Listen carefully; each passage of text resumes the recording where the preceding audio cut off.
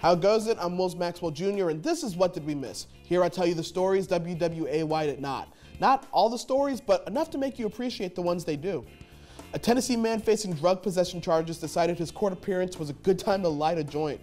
This complicated matters and also simplified them. It's a bold legal strategy to go, Your Honor, in my defense, I'm guilty. Before lighting up, Spencer Allen Boston asked to approach the bench and then gave a speech on how marijuana should be legalized. That's how stoned this guy was. He thought his speech worked already. So in conclusion, ask not what you can do for your bud, but what can bud do for you? Thank you. What? It's legal now. I did it. Boston was taken into custody and charged with disorderly conduct, simple possession, and bogarting. Derek Johnson of Minnesota has a pet duck with a peculiar talent. Meet the world's best and possibly only drumming duck. Johnson named the duck Ben Afquack, which tells you he loves Ben Affleck and forcing puns. Dude, there's easier celebrity names to duckify. Zach Galifianakis, Margot Webby, Bill Pullman. The drumming duck has quickly become a viral sensation. Johnson bought Afquack from a farm store when the duckling was only a day old.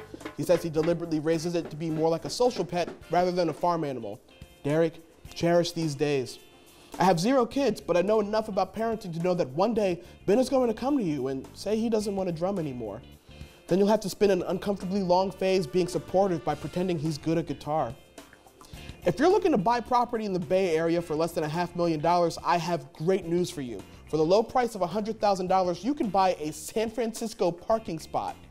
Don't try to wait for this price to come down because real estate agent Bill Williams is already getting offers. This condo parking space is being rented by a resident right now for $300 a month, but the owner wants to sell it to someone outright. Other spaces in this garage have sold for $80,000 to $90,000.